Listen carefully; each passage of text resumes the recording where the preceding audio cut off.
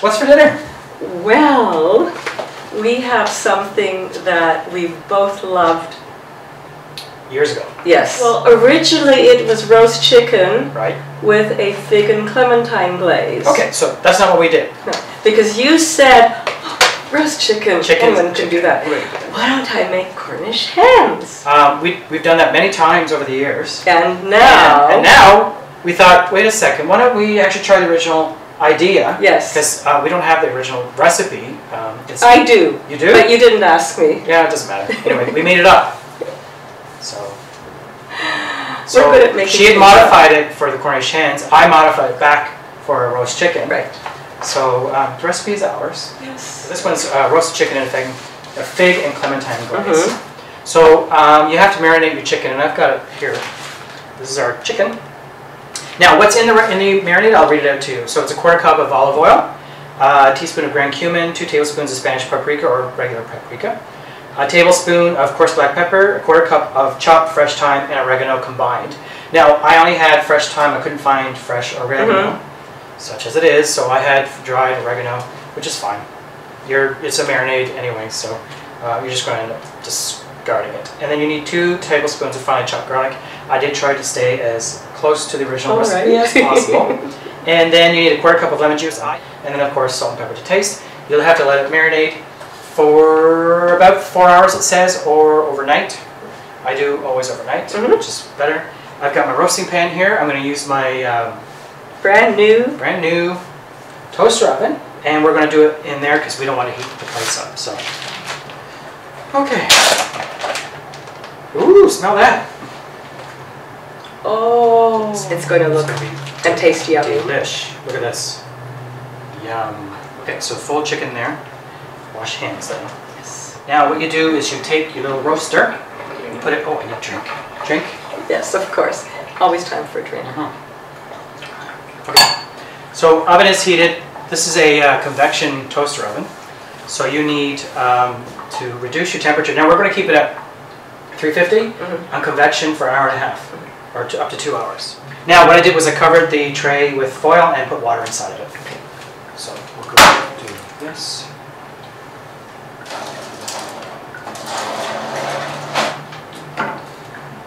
Okay, well I guess it's time now to do vegetables that goes along with our meal. Okay. The roasted chicken, which is lovely roasting in my toaster oven. Convection oven. Yes. Yeah. Okay, so the first thing we're going to make is our stuffed tomatoes. So I made this for like years ago, and it was a wonderful recipe. Of course, we can't remember. Can't remember what was in it, so we made it up. Yeah, this afternoon. Yeah, it was perfect. So I have some lovely on the vine tomatoes here. So the trick to it is you take your tomato and you cut the top off. Like so. You want to make sure you get nice and big tomatoes. What you do is you take a ugly bowl. If you don't have an ugly bowl, just use a regular bowl. Or a pretty bowl. Or a pretty bowl. And you're just going to scoop out the inside of your tomatoes.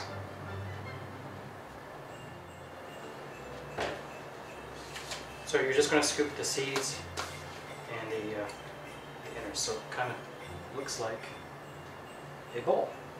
Okay, and then you do it to each one. Now, what I'm going to do is I'm just going to put them over here by Missy, because I'm going to take the pieces that I just put in there that are on the thick side, and we're going to cut them up into smaller pieces. So I was going to suggest that also. Yeah, because you can't. The idea is you're going to stuff these with the innards back into it, so you want small pieces of it. Okay, so we're going to put this back in.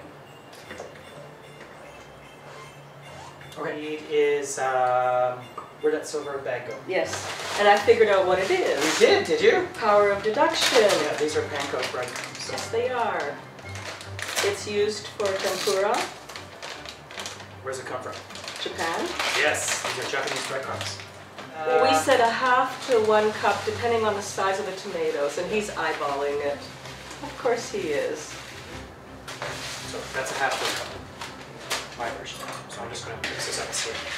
So next up we want Parmesan. Aha, yes. We're going to add some Parmesan cheese to this loveliness.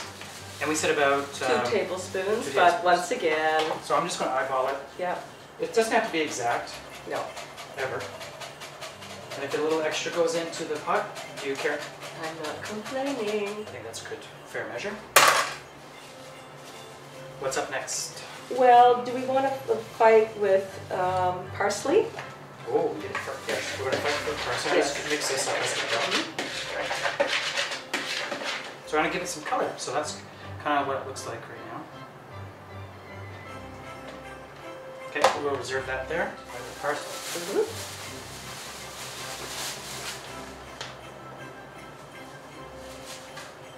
Well, we said 1/3 of a cup, but that's Yeah. like a handful. That's a handful. A generous handful. Yeah. Give this a good, quick chop. We love parsley, don't we? Yes, we do. There are amazing things that come from parsley. Yes, it does. Okay, that's done. Now I'm going to add this to our bowl. What are we going to add in now? Well, what goes fabulously with... basil. Yes. So we're going to eyeball that too. Yeah. We said only a very, quarter, and I'm very thinking small we amount. could be, a very small amount. say, garlic. Oh, garlic, yeah. Okay. Yes.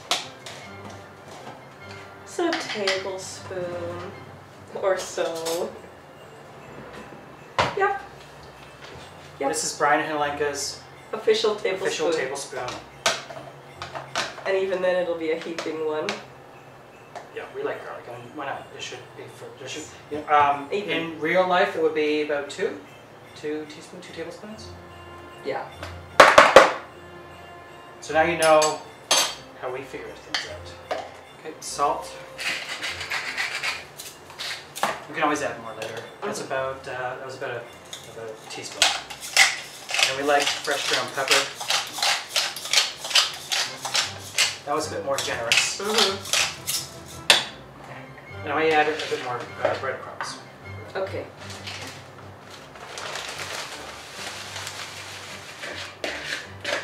Okay, so that's what our lovely mixture looks like. It's full of loveliness. Get rid of that with. Oh, It's yes. not very fresh. And each of these go on here. The oven is preheated to 350, and now we're going to stuff these. These lovely doobies. The color looks wonderful. It does, yeah.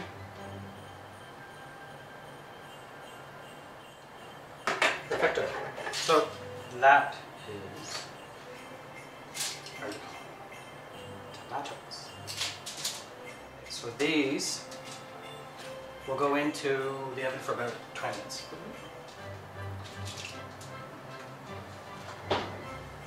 And then we're on to the next dish, Yes. which is an easy one. It's roasted potatoes. Okay. Garlic, so we've got the garlic here. We need an ugly bowl. We have an ugly bowl. Yes. Very convenient. Very convenient, so we'll just take. Yum. That was another Brian Helenka tablespoon. Yeah. Yeah. Rosemary, these are rosemary leaves. The dried ones are good. If you have fresh, use those. That's about a tablespoon or so.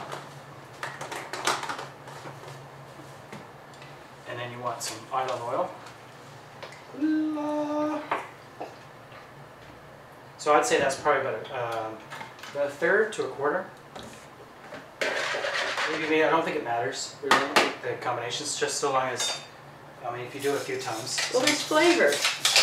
Pepper. So about I think I'm going to do about a tablespoon of pepper. That's a lot. That's a lot. It's crushed. And about 10 tablespoons of salt. I think she kind of figured out. I was kidding. Barely. Barely. She wouldn't put it past me, but. No. Okay, now you need spuds. Yes. Little taters. Little taters. So we want to cook these pretty quick. I'm going to take these and we're going to cut them in half. Now Helenka was thinking quarters, so we'll check that and see. Because the good thing about quarters is there are more surface area to be coated by the oil and to get the herbs. We will do as the lady suggests. Now I'm going to stir these together. You take your potatoes and you put them on here.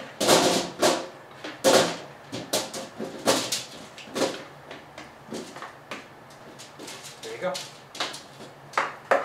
Fabulous. There you have. Enjoy. Oh, wait, Well, when they're cooked. Oh, when they're cooked. Oh, okay. Okay, so in the oven for about, we're gonna try it at the half-an-hour mark and see what goes on. See what's happening. The tomatoes are finished, and we put them in for about 25 to 27 minutes. Okay, so here they are. They have some beautiful color. So I'm just gonna put them here. Now the potatoes do need to take longer to make. Yep, and there's nice color on that. So let's take a look at the potatoes while we're at it. But they're tiny little bits. Yep. So they are going to need a few more minutes of that. So we're going to put it in for another 10 minutes. We're going to do the Brussels sprouts first. Let's get that raw. Okay. So for that, we needed, memory serves, a pound of Brussels sprouts, cut up. bottoms trimmed, Yep. cut up in half. So we've got that. Yes. I have a frying pan here on somewhat medium heat. So we need olive oil. Yes, of course. How much was it? A tablespoon. Okay, generously. And we're adding something to this. So should I add that first, just to get that going? The onions. Yes. Yeah, let's do that. Let's get them going because we're going to use onions and other things too. Woohoo!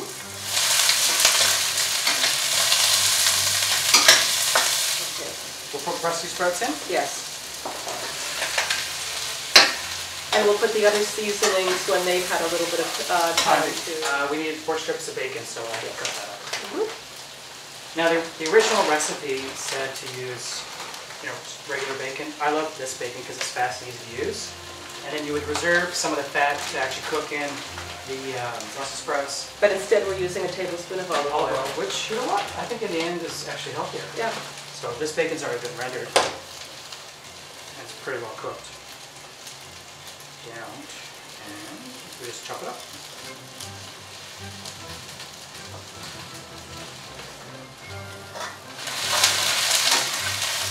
Now there should have been a pinch of salt along with the Brussels sprouts. Okay, so I can do that now. Salt. A pinch of salt. Okay, so what I was using is we have Madame. Oh, you said garlic. Garlic. Yes. Did we say garlic again? Again? Wow. We've got quite a bit of garlic to our stuff today. Okay, so about how much? A tablespoon. Okay. I will try to keep it within Yes. reasonable measures. Any other?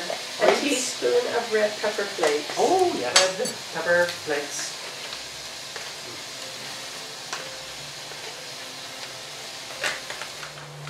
I got a bag of walnuts. We couldn't find our almonds, so...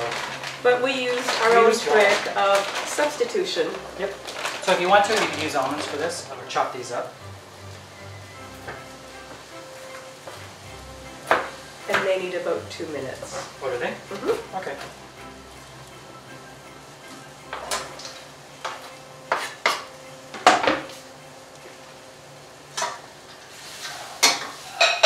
Okay, I got 2 dishes, so one is for the potatoes and the other one's for the Brussels sprouts, so we'll take these off. Here we go. How's that? Isn't that beautiful? We're going to do a glaze. And we need some things for the glaze. So chicken stock is how much? Half a cup? A cup. Okay, so this is organic low sodium chicken broth. It's a cup. And you may as well keep that there and add a cup of juice. So it's 2 cups in total. Yes. 1 cup of sugar. Okay, and now we just have to let that do its thing.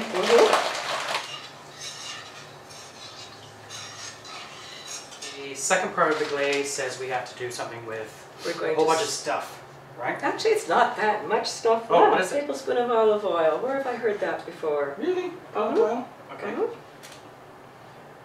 1 tablespoon. And you're going to saute the onion. Oh, okay. So that's the onion here. Yes. So we'll saute those. 3 to 5 minutes. Okay.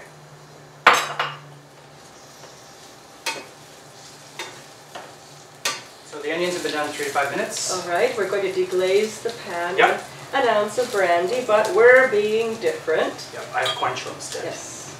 Which makes sense because it's an orange clementine sauce. Yeah.